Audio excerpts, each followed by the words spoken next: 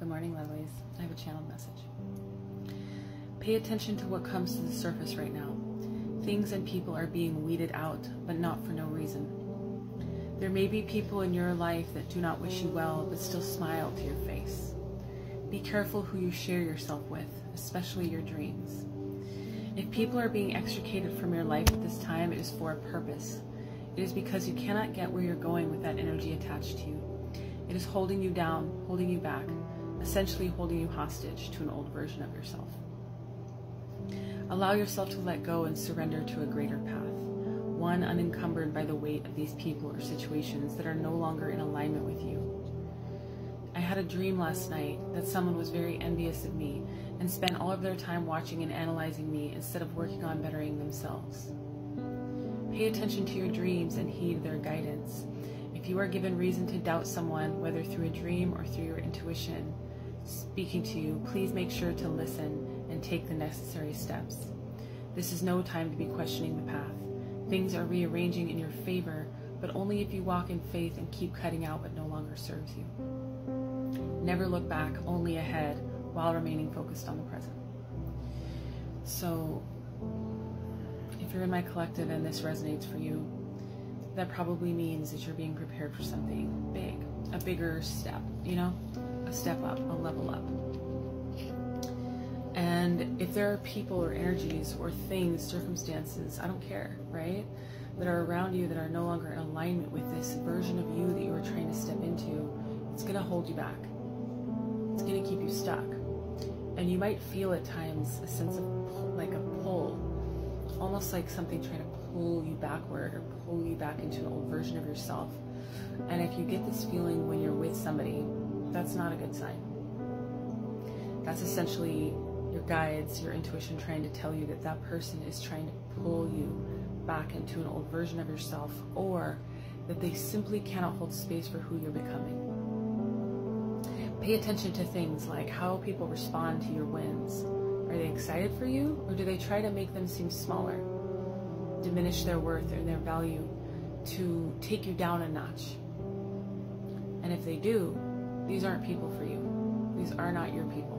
You need to find new friends. And if they're family members, unfortunately, you might need to take a break, perhaps even permanently, depending on your situation. But don't overlook that version of toxicity in your life. If you want to get where you're going, where you're supposed to be, where God is leading you, right? Again, if you're in my collective, you're going somewhere. You have big plans, right? You're working really hard, diligently on creating something for yourself. Do not sacrifice it for anyone or anything. And don't let anyone make you feel small. Don't let anyone make you feel less than you are. By undervaluing you, by under-celebrating you, by trying to take you down a notch or two because they're jealous of you. These are not your people.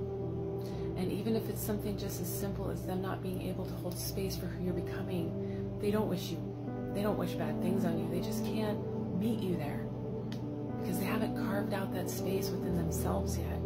People can only meet you as deeply as they've met themselves. And if they haven't done that inner work, they're not going to be able to really meet you there. They're not going to be able to hold space. And I hate to tell you this, but where you're going is going to require you to completely reinvent yourself. And that means having space to do so. And for most of us, that's going to mean cutting out most of the people in our lives. It's your choice, of course, whether you want to walk this path. But those of us who are serious are going to start having to cut these people out. And the thing is, new people might keep showing up to test you. That's what's happening to me. I've already cut out pretty much everyone from my past, because I had to, not because I wanted to, trust me. But new people keep being put on my path to test me. Spirit's testing me every time.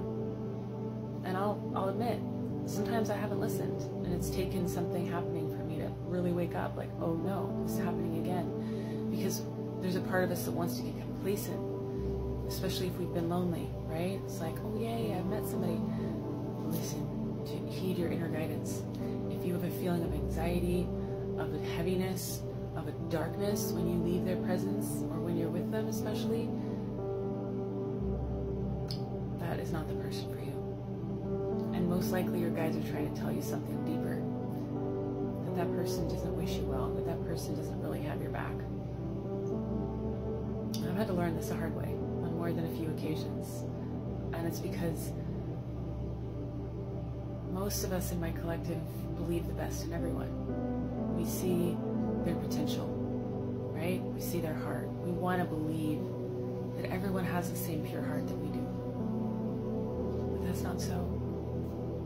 And like that dream last night, some people are so focused on finding things to envy or to be jealous of, which is a very dark energy, by the way. It's not something to feel proud of. When somebody's envious of you. It's a dark energy. You don't want to be connected. Yeah, my hand just twitched. 555. Sudden changes. You need to cut these people out of your life if that's really what's going on, okay? So there's uplifting messages coming through. Big time.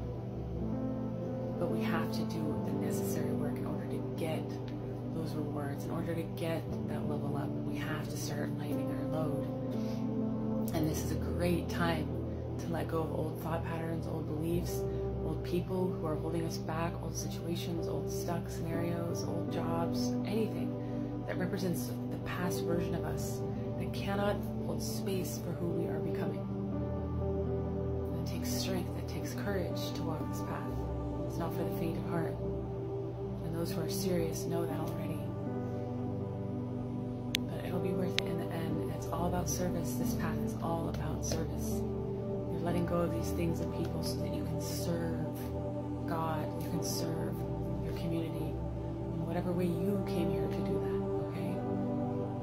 It's serious business. And I'm going to smile because at the end of the day, it is whatever you want it to be. It is whatever you create it to be. You have angels and guides with you always helping you. Just ask them for help, right? Ask for guidance when you don't